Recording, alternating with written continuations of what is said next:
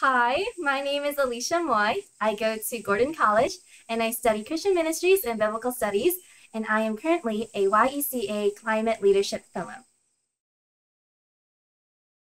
As a little girl, I spent a lot of time indoors, inside my house with my grandpa, and I would spend a lot of time just playing. But every Tuesday, I'll peek outside my window and I'd see a garbage truck come by to, of course, pick up our trash and our recycling. But one thing always frustrated me about this garbage man. He would take our trash and recycling, but then he would leave it on the ground just like as if a storm came by. So I'd be very frustrated and I would like close the window blind, and I'd run outside and quickly pick it back up and bring it back inside my house. That would describe much of my childhood, where I started to get excited or interested in where my trash goes, where my recycling goes, from this really silly story. One hiking trip that I went with the summer camp, we were hiking, and this was my very first time hiking.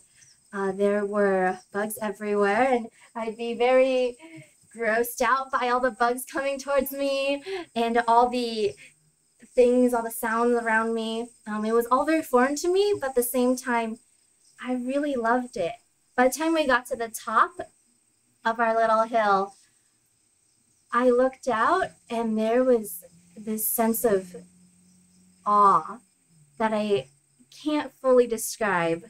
So I'm from the Boston area, and up there I saw the Boston skyline, and I also saw tons of trees and this beautiful scenery that I did not know existed in this area, because all I knew was from my suburb of lots of concrete and not much nature.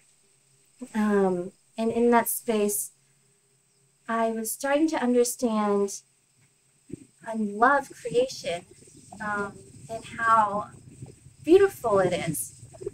By high school, I felt that God was leading me to two different paths. This first path, I was loving God and continuing on my faith journey of exploring what it means to follow Christ, what it means to love my neighbors. And in high school, I actually sensed God calling me to be a missionary. And this was such a wonderful path that I was on. And at the same time, I was on another path that felt so separate, but I was also passionate about. I loved creation. I couldn't reconcile the two. Like, how can creation or the natural world seem so much like a secular thing from where I'm from, where everybody seemed to be obsessed with it, with hybrid cars, with Teslas, with solar panels everywhere, but not truly care for creation, truly care for the world, and care for the people that climate change is affecting. And so, by college, these two finally met. In environmental ethics, my professor talked a lot about what does it mean for a Christian to care about life. As Christians, we are called to protect life. Life includes God's created beings like us as humans. Life includes plants, includes animals, includes lobsters, includes birds, includes soil, and all these things that I didn't consider before. And in this class, even though I got lost in a lot of the ethics or the philosophical thoughts that were too far above what I could understand, this is the one thing that I understood from it, that caring about life isn't about our own lives or as humans, but it includes all of God's creation.